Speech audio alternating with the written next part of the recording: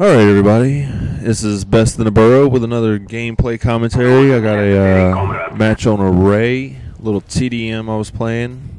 Had this for a while, but I apologize for everybody that was maybe expecting my video yesterday. I didn't get a chance to get it accomplished because I got stuck at work a little late. Somebody didn't show up, so it was an extremely ridiculous day. Then I ended up babysitting my friend's kid for a little while yesterday, and was hanging out with his cousin, and we were doing a little strategizing on maybe doing some Grand Theft Auto 4 videos.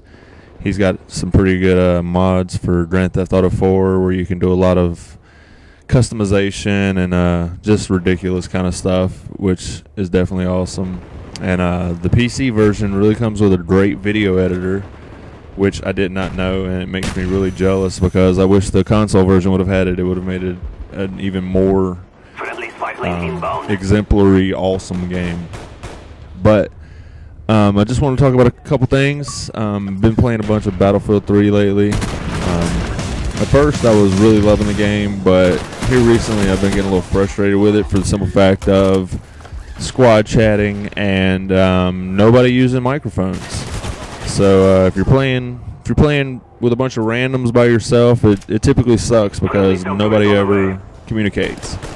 Right here, this is pretty cool. I get a triple frag grenade. It looks similar to one I put in a montage a little while back, but it's actually a completely different triple frag grenade on Array at the same location, because the one in my montage was actually a game of domination on the same map, but this is a TDM. I guess I want to kind of touch on Modern Warfare 3 a little bit. I originally pre-ordered that game over a year ago, and you know, the closer it's getting, I don't know. There was a while where I was disinterested in it and wasn't really looking forward to it, especially after Gears came out and Battlefield 3 came out. But with the way Battlefield 3 is going, I don't know. I'm kind of somewhat looking forward to Modern Warfare 3, but at the same time, I'm kind of hesitant about getting it because, I mean, personally, I think it looks just like an updated version of Modern Warfare 2. I mean, it looks like Modern Warfare 2.2, and I mean, to give us just one new game type, it's just, I think they're really dropping the ball. I mean, they're getting really lackadaisical and really cheap with it because, I mean, everybody knows they're going to sell hundreds of millions of copies first week. They're going to make billions of dollars, and they don't give us dedicated servers, and they still aren't giving us new, original stuff. I mean, friendly spy plane inbound. I would think if you just talk to a lot of a mass of the community, they would have a lot of better suggestions and ideas and creations of things you could do than what the actual developers are releasing and putting into the game. Something else I want to talk about as far as Modern Warfare 3 goes, there's been a lot of discussion and a lot of stuff on Twitter and YouTube and everything about people posting Modern Warfare 3 videos early, and that they've implemented a rule, I guess, that if you post anything before 12 a.m.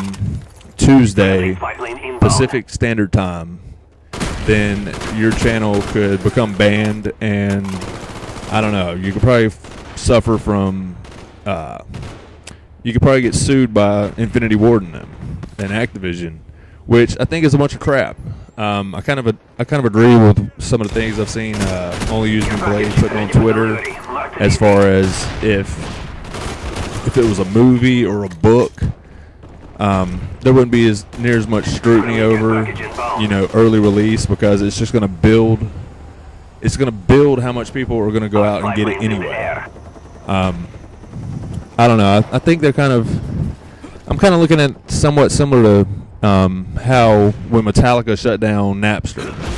You know, I mean, these people are billionaire mega giants, and yet they're worried about small people trying to cut their teeth and trying to get some acclaim by having some stuff out first.